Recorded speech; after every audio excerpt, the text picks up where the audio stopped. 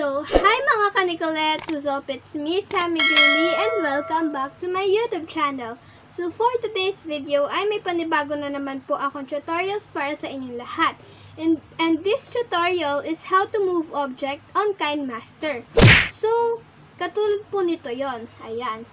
So, maglalagay po ako ng bola sa taas po ng aking kamay, and pwede po siyang mag-move, pwede po siyang mapunta sa right, and pwede naman po siyang bumalik dito sa left. Ayan. So, kung gusto niyo pong malaman kung paano, just keep on watching. Pero, bago tayo magsimula, huwag mong kalimutan i-subscribe ang aking YouTube channel at i-like mo na rin lahat ng videos ko dahil marami kang matututunan sa mga videos na ina-upload ko dito sa aking YouTube channel. Kaya i-turn mo na rin ang notification bell para lagi ka updated sa mga bago kong uploads. So, let's get started!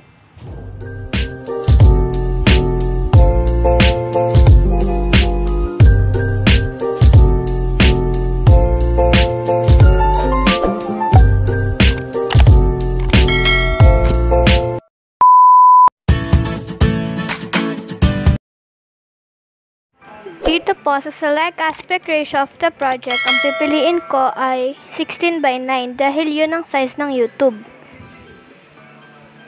Then, i-click naman natin yung media para mahanap natin yung video. So, i-fast forward ko na lang po yung video kung saan po ay doon na po tayo mag-edit nung ball para masundan ko po yung kamay ko. So, pagkatapos ko pong magsalita para sa intro, nagbigay pa ako ng example sa kamay ko kung paano po gagalaw yung bola. So, ayan na po siya. Pindutin po natin yung layer and then punta tayo sa text. So, dito na lang ako sa emoji ng phone ko maghahanap ng ball dahil meron naman. So, yung nakuha ko is yung basketball na ball. Ayan. So, i-adjust ko lang yung starting and ending point ng text para alam ko na kung hanggang saan siya matatapos at kung hanggang saan siya, kung kailan siya magsisimula sa video.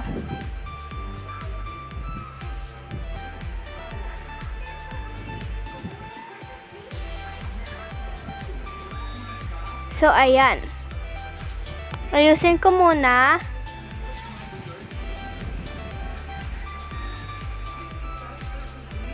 And, ayan, lapit ko nang matapos ayusin.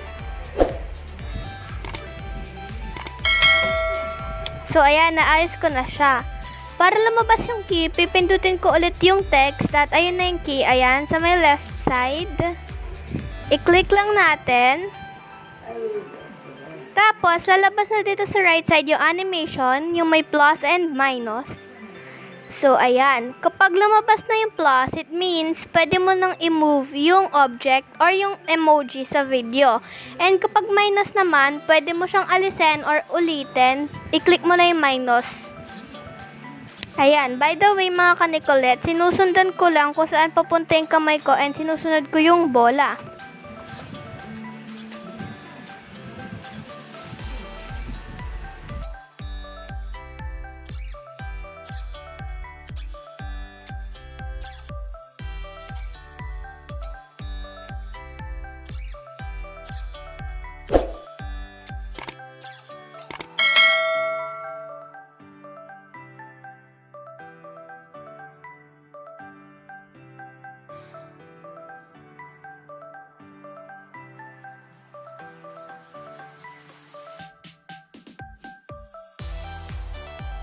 Done na yung pag-edit ko. And ngayon, tignan naman natin yung kakalabasan niya.